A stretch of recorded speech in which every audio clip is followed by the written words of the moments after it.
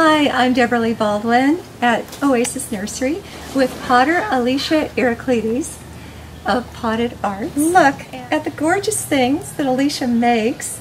So we just came from her studio in Fallbrook, California. We're going to pair succulents with your pots. Yeah, very exciting. So I've been doing pottery for about 15 years. I started doing this full-time only a few months ago, and I love succulents and I love pottery, and I started making pots for plants. And her love for it shows. Don't you agree? Aren't these stunning?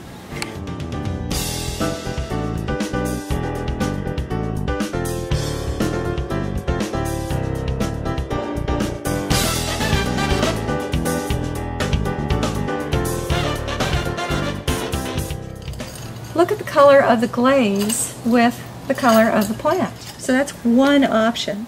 Just a very interesting, almost fuzzy texture. I mean, it's not fuzzy, it's obviously it's ceramic, but this suggests a fuzziness when it's paired with this. I have to confess, one of my thoughts when I saw this was a bird feeder. When I find the work of a really good potter, everything looks good with his or her work. Also, what I love about Alicia's work are her hand-forged copper hooks, which are incorporated in the hanging pots.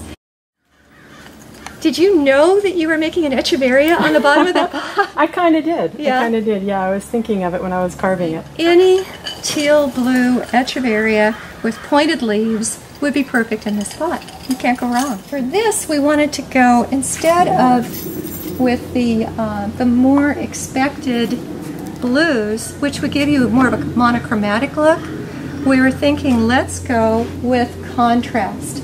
So of course, you know, contrast and repetition are the two most important design principles.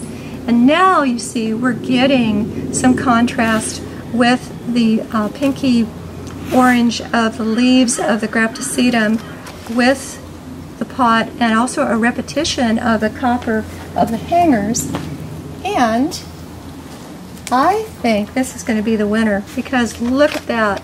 The intensity of the blue glaze on the pot is the same intensity of the copper tone stone crop. I have nestled this into a coiled piece of fabric so that it stands upright. And this is just going to be such a no-brainer, because it's a one plant, one pot combo with this beautiful echeveria that picks up the pointed aspects of the design on the pot and the color. Stand up. If you would hold that like that, okay, I'm going to push the root balls together and add more soil. You absolutely must have top dressing to give your compositions a finished look. It's subtle. Most people don't even notice it, but a composition without top dressing is going to look unfinished. Just adds, it's like a matte in a painting. Okay, on to the next one. And then when you put an orange plant with a blue pot that has copper accents, suddenly everything is greater than the sum of its parts. I look at something like this, actually anything that's hanging and beautiful, and I think of it as a potential bird feeder. It's too deep. You couldn't fill this with bird seed. But you could take like just an ordinary water bottle and a pair of scissors. Let's see, that's on there nice and tight. And then you just cut that like that. Throw this away. Then you have your birdseed holder. Voila, comme ça.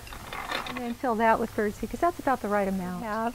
We have lines in the pot that are echoed by the shape of the leaves, and the color of the leaves are the same green as the glaze